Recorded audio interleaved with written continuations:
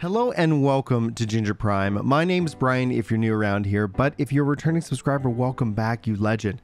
That's what you get for subscribing, by the way. Free compliments at the start of these videos. Now, this is going to be a guide walking you through getting Final Fantasy XIV running on Steam Deck. Whether you have the PC version, the Steam version, it doesn't matter.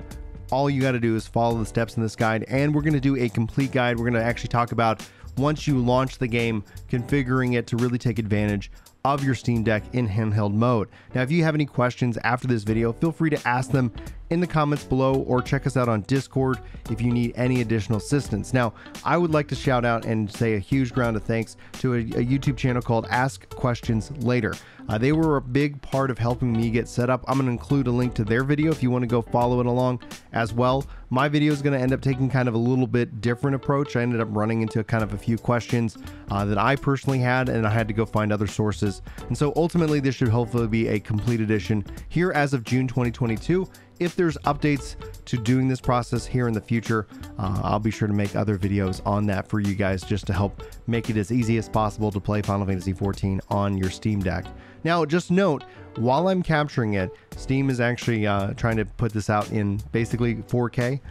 So there might be a little bit of a lag that you notice on the screen. Note that when playing in handheld mode, in normal mode, the lag and everything like that actually just runs perfectly fine. I think that's just the nature of my capture card doing what it does right now.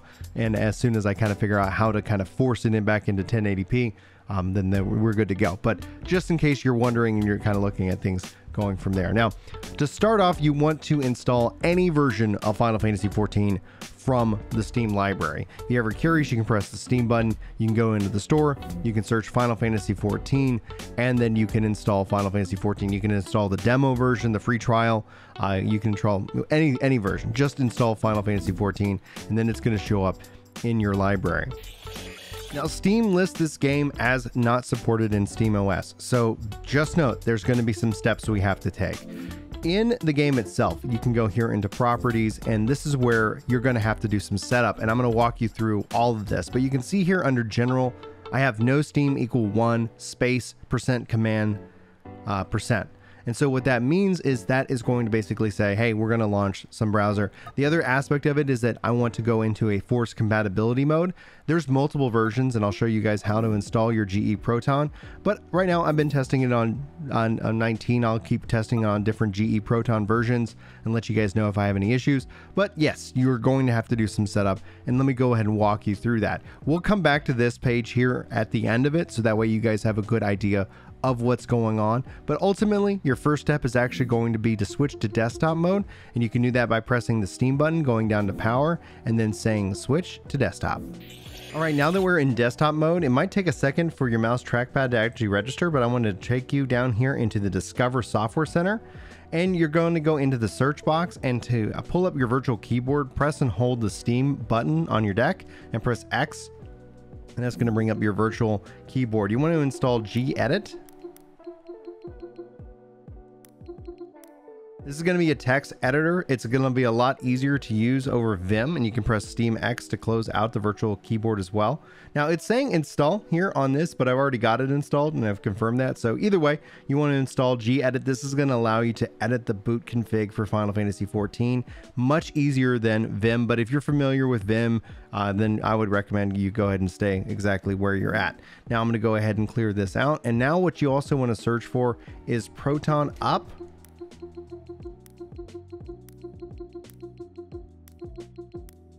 You just type in Proton, it should give you a list of different applications, and you see Proton Up QT.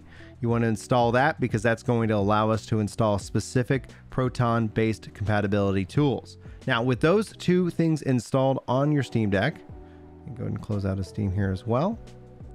You can go into your Proton Up application.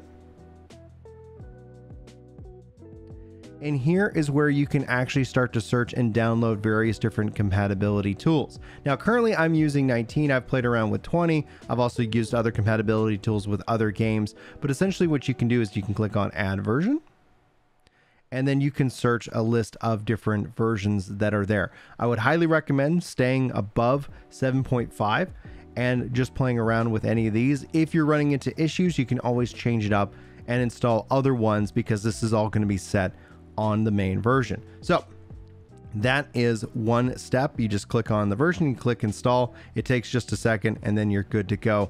Nothing you have to do here. And I recommend kind of keeping this on your device because I'm sure there's going to be other games that you're going to want to check out in the future. Now we're going to get into a little bit of how we edit these files specifically. Now in your Dolphin browser, like this is kind of your file finder folder, your Explorer, you want to go down into your home directory. You want to go into your deck. And this is where I want to direct you into this little hamburger button right here. And you want to make sure you have show hidden files turned on. With that turned on, you're going to see all these kind of blanked out little dimmed out folders. These are hidden files. You want to go into local, into share.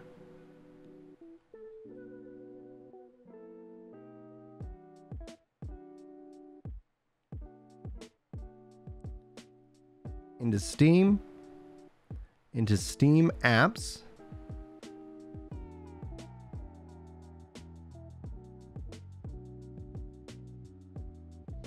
into compat data, and now you're going to see some folders with numbers. This represents your game ID. For the demo, you're going to look for 31060, and for the full version, you're going to look for 39210. That's what you can see right here. And then you go into PFX, Drive C, Users,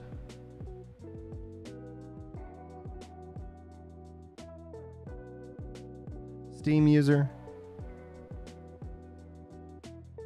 Documents or My Documents, My Games. Then you'll see Final Fantasy XIV: A Realm Reborn, and then you're going to find Final Fantasy XIV boot.cfg.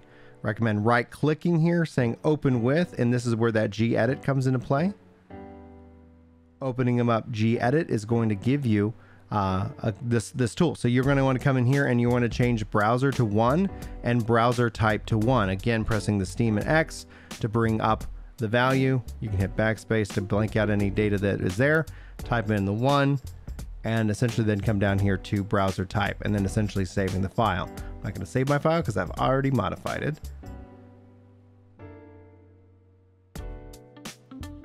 And with that, now we can switch back over to SteamOS. All right, now that we're back on the SteamOS side of things, I want to point you over to the settings again, back into properties. And then first and foremost under compatibility, again, this is where you want to force and you want to select the downloaded Proton version that you're using. Then under general, you want to go into Steam equals 1% or space percent command percent. This is going to force it to use the non-Steam version when launching the game. So if I hit play, it's going to fire things up. And now we're going to walk you through your Final Fantasy XIV settings to make the most out of the game on Steam Deck. All right, so first and foremost, I want to highlight something on your main Final Fantasy XIV game. Even though I'm running this right now on Steam Deck, I would highly encourage you to go onto that client first and foremost and say back up your character settings. Now, first, I would say click on this and you would actually say upload. Now, in this case on Steam Deck, I'd highly encourage you to say download after you've uploaded it. This is going to pull in all your gear sets, macros, and more to your game client. So it's going to help save you a ton of time. However, once you've done that, there's still going to be a lot of different settings that you need to change. So let's go ahead and walk through each and every one of those for y'all right now and hopefully get you guys in a comfortable and very easy way to play Final Fantasy XIV on your Steam Deck. All right, so once you're in the game, you can actually probably do this before going into your system configuration. I would highly encourage you from your visual layout to pick 1080 by 720. This is going to remove any kind of little border on your client. You only have a couple options. You can lower it down into 30 hertz, which would be 30 frames per second if you want to overall improve your battery life. So you can kind of pick around what makes the most sense for you when playing. But I do recommend the 1280 by 720 as a good way to go about it. Now note that as a part of this recording and capture, for some reason the Steam Deck is outputting it actually in 4K, so there's a slight little bit of lag, a little bit of processing going on. I would then go into your scale UI and I would say apply changes, and I would reduce the overall default UI scale of all of your HUD. You're going to want to spend a little bit of customization time with realigning your HUD and setup here for that. So just note, you can go in and you can resize all your elements that are coming over from desktop, and then you can kind of start to kind of scale up each individual item, which actually whatever makes the most sense for you as a player. So I'm going to go ahead and hit apply on that. We're going to accept those changes. We'll stick with that frames per second for the rest and duration of this video. Now, I'm going to take you into start, and I want you to go into character configuration. If you've got your main menu down on the bottom, note that it's still start, and character configuration will get you there. And I would encourage you to check out gamepad mode. Now, while I create various different full-on controller guides for each job and overall for Final Fantasy XIV, just to get you started with gamepad mode, I do recommend legacy type. You can switch between gamepad mode and keyboard and mouse mode. So if you're kind of like, hey, what's happening here? Note that those two things are actually completely separate. And I would encourage you to maybe check out legacy type movement. But if you're more traditional in terms of MMO character-based movement, you can also select standard type. Now, under your target, I would encourage you probably to turn on your auto target priority, enable full auto target.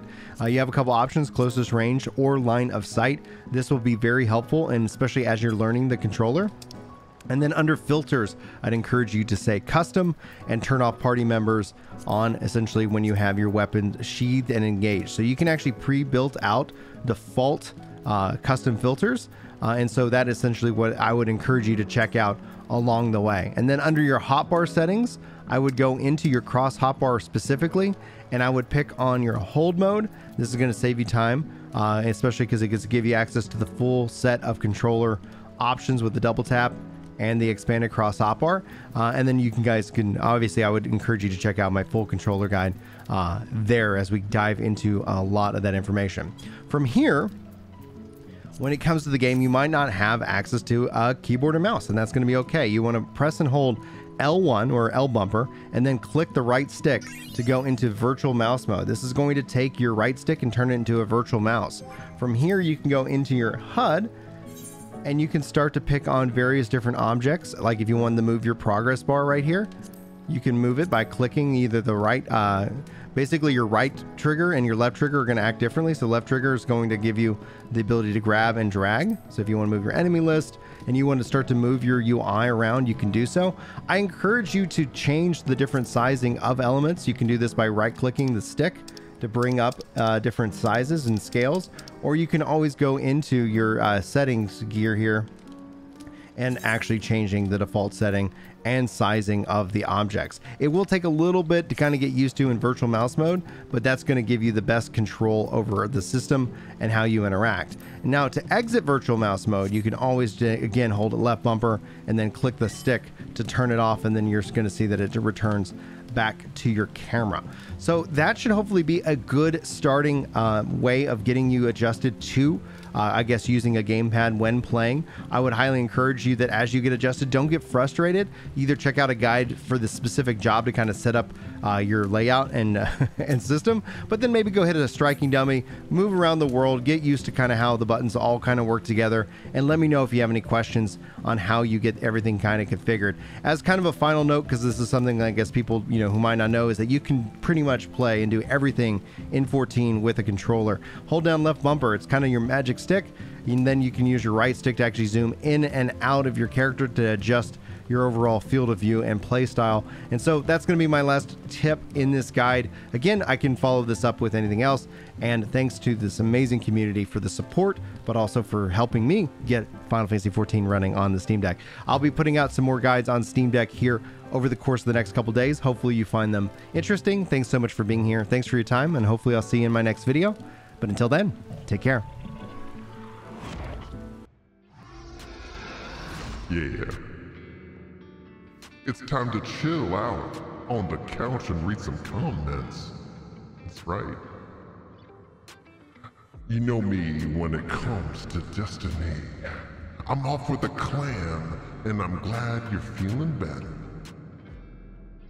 Oh yeah.